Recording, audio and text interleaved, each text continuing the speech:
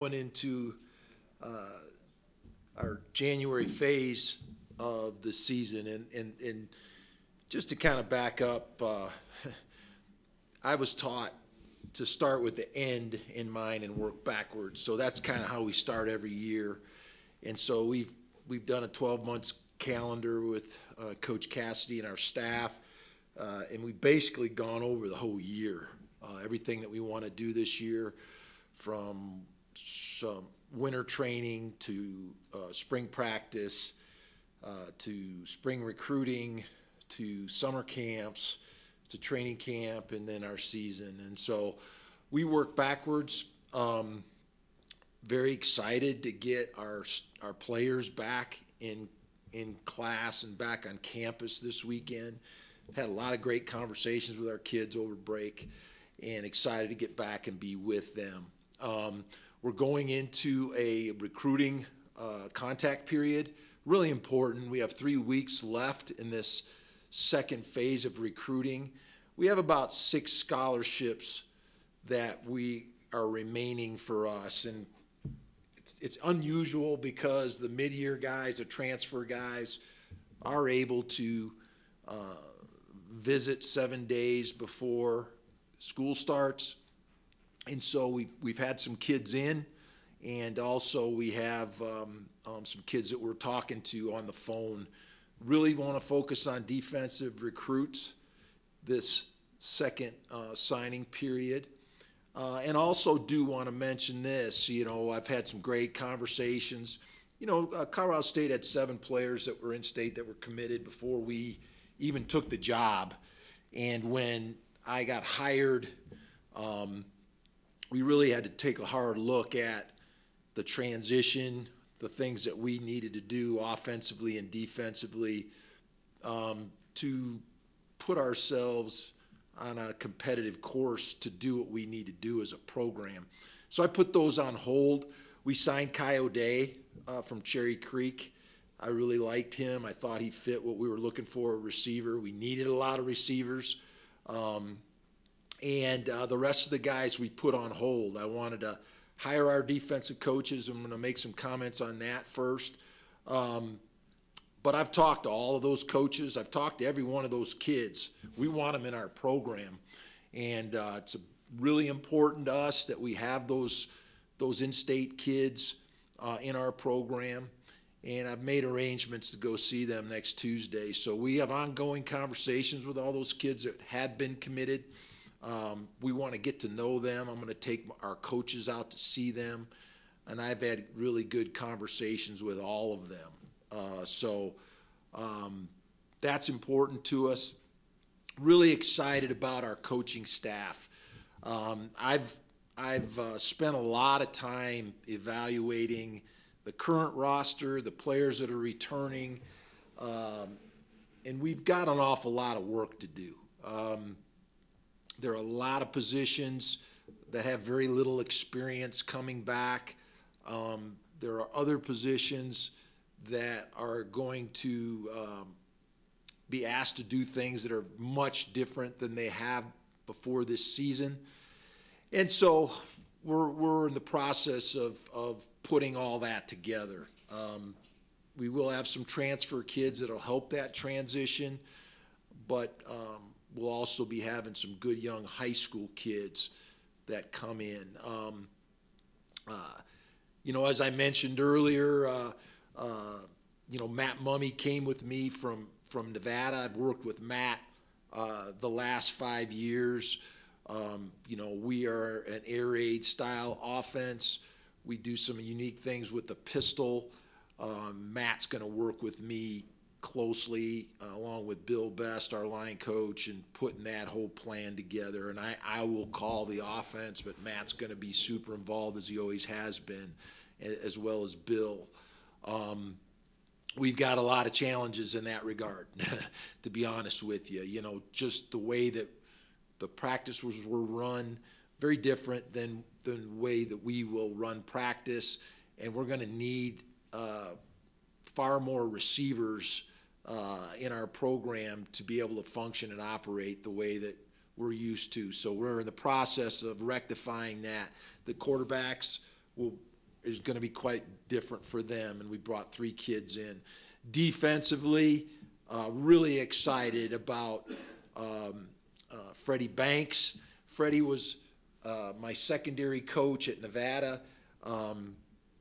We run a style of defense that's was really made popular by Gus Bradley, and Freddie played in this defense at North Dakota State.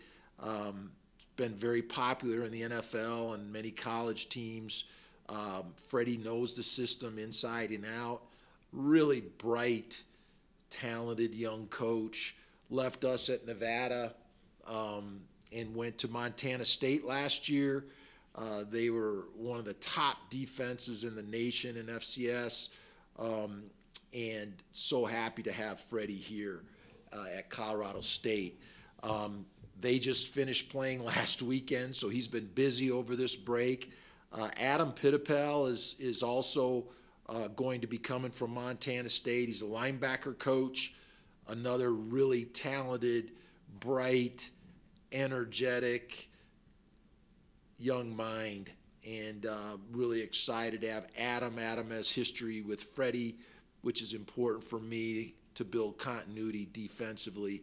And then Buddha Williams is going to coach our defensive line, and Buddha is a really experienced defensive line coach, was on the national champion North Dakota State team that just won the national championship.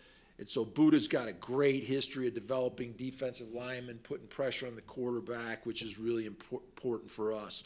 We're in the process of hiring a corners coach, and like I mentioned, we have a real desire to play pressure defense. I mean, we want to attack offensively.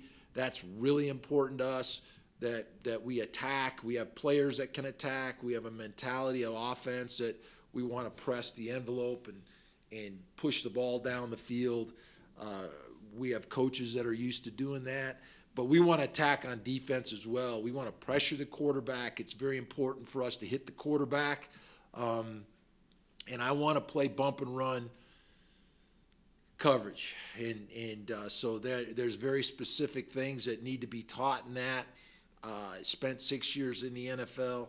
There's the best people playing defense, play man coverage, and so we want to bring that here to Colorado State. So that's very important to us, and just really excited to get to work and start our 8 weeks. On Tuesday, we will start our 8 weeks of winter training, and we'll start teaching our team the very important details of what we think it takes to be successful. And that's having a sense of humility, having a sense of their place in history, and their responsibility moving forward here at Colorado State, and to be a part of our program. So that education starts on Monday, and really excited to get started with that. Say, Coach, a lot of this, I know it's a new job, a new place for you, but a lot of familiar people around you. How much of the shock, though, is going to hit the system of the players that you're inheriting with what Justin's going to try and do with them in off-season, how you want to coach them, how will practice? No, we've been through this before. It's funny, in the last few weeks I've had a lot of conversations with people, and I've been through this many times. I went to the University of Iowa and was part of the transition of that program. I went to the University of Wisconsin, was a part of that transition, and we did it at Nevada, and we're doing it here. So there's a lot of experiences to lean on. There's going to be some transition. The kids, but that's part of the excitement of it as well. I mean, we love this offense. We love teaching this offense. There's a process to learning it, and so we get to start teaching it now. And some of the guys have some history in it, which is going to be helpful. But majority of the guys are going to be learning all these techniques brand new, and there's a real excitement to that. But there's also an experience that we've done it before.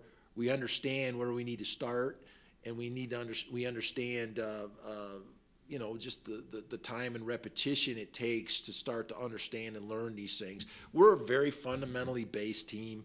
You know, everything that we do is about execution and fundamentals, and so you have to start that repetition, and everything that we do is built on repetition and fundamentals, and so we got to start that muscle memory. It's like swinging a golf club. You have to do it thousands of times before you really get it, and then we'll start that with those guys next week, Tuesday. How much does it help that you have a good chunk of Nebraska or Nevada players that followed you here that can help teach these guys that were here exactly what you're asking and how to go about it? I think it helps. It helps. I think you know, they understand the drills. They understand a lot of the fundamentals. They understand a lot of the schemes, and I think it'll be helpful. It would be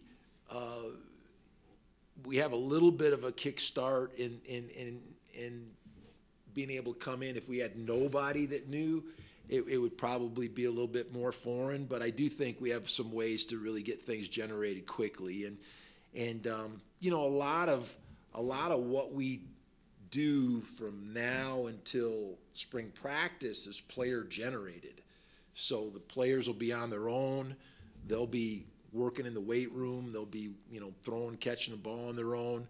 So that's really important that that they have some understanding of what to do. And you know, we have a style of football that you can practice all year round and work on all year round. And you can't practice, you know, isolation and power all year round, but you can practice throwing and catching the football. So that's something that our kids will start getting used to doing, and you know, and I'm excited about it. It's a process that's fun to see unfold, and you know, and we love teaching it. So it's something that we're looking forward to. You mentioned your relationship with Freddie, but other than that, what made you really want to bring him here? Freddie's a great coach, really intelligent, great demeanor, excellent decision maker, and he's got great knowledge and experience in the system. So much of calling defenses, calling offenses is having the experience to adjust, and Freddie's done that, and then really attacking different styles of offenses. You know, we got a great league. We have a lot of varieties of offenses in our league, and Freddie's familiar with those offenses in our league, and he has a great plan to attack and stop those. And so that's really important. I wanted somebody with energy and passion for coaching defense. I just think defense is about energy. It's about energy and discipline and being disruptive. You know, I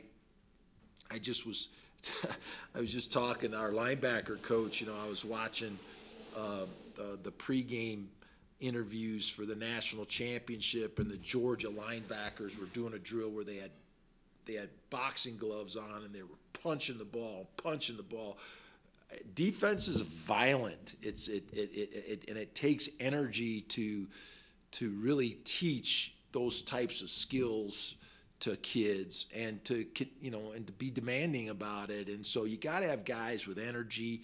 You got to guys that are on fire for that, and that are knowledgeable and understand and are all on the same page. You know, that was important for us, that we had continuity in the coaches that we hired on defense. That's why I was taking my time, and I wanted to make sure that our coordinator was in place, and then I wanted to work with our coordinator on acquiring the rest of the pieces to that puzzle on defense. I just think that's important.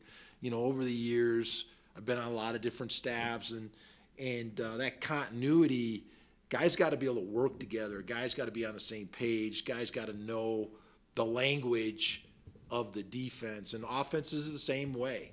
And so we have very specific things that we want to do, you know, and you know, there's a great great saying in investing. I mean, you don't have to be an expert at everything, but you do have to be an expert on the things that you decide to do. And that's what we want to be. These guys know this defense. They've had a lot of success in it.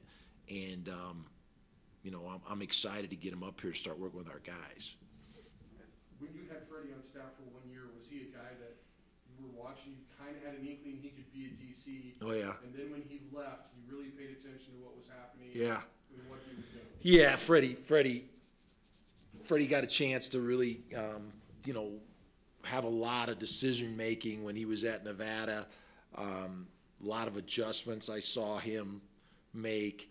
You know, and the other thing is the way we practice is very much like a game.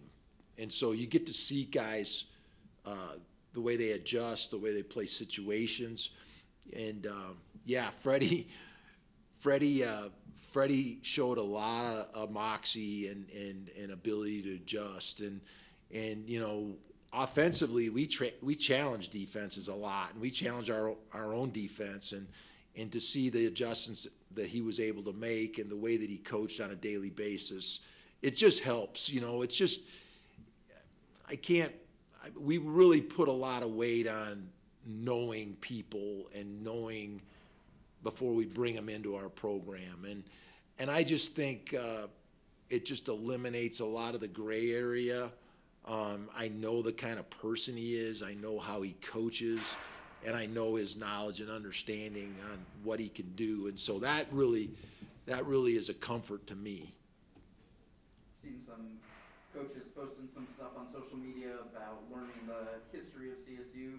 Just what's that been like for the staff, and what's the importance of that for you? No, it's really important, you know, and you know, I think, you know, a lot of the transitions that I've made, I'm very slow to be judgmental about things.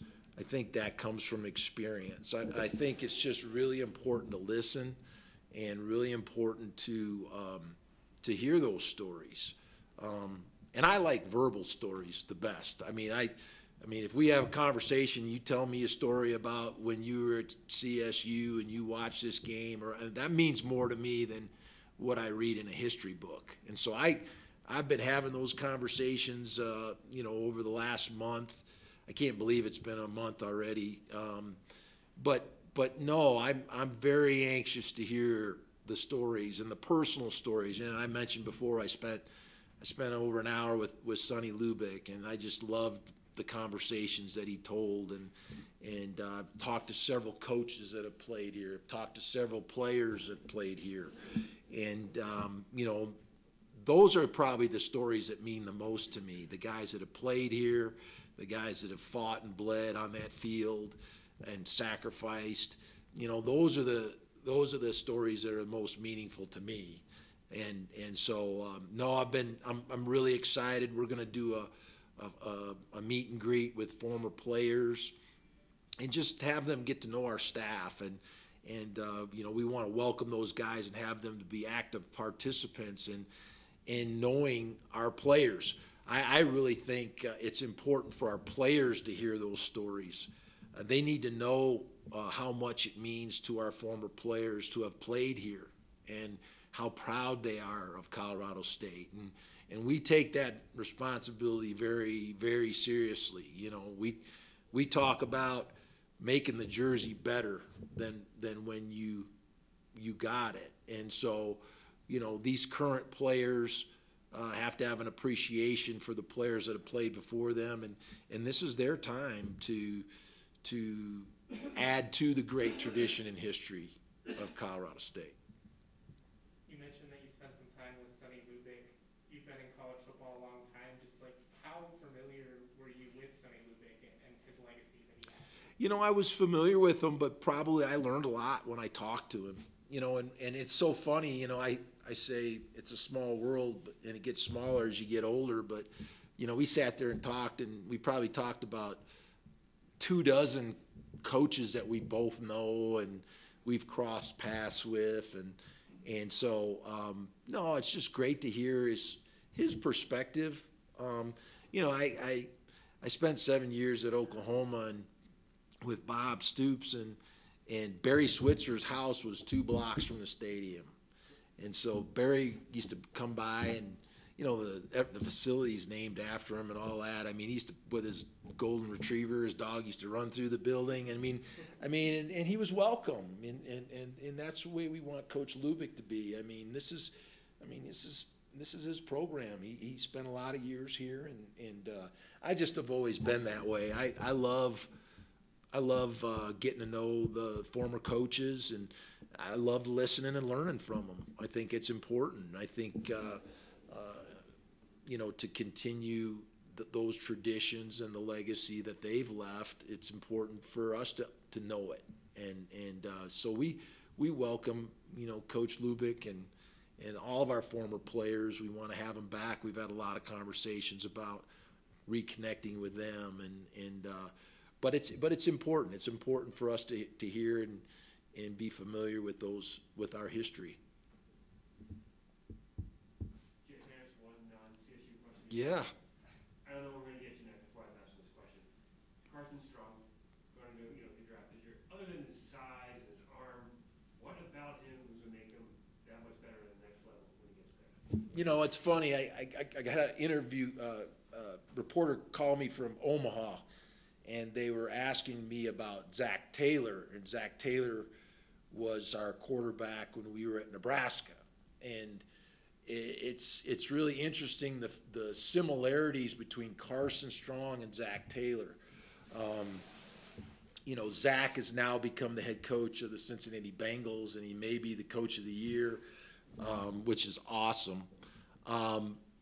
But Zach got Joe Burrow, and Joe Burrow, I knew they were going to be successful because they had so many similar qualities.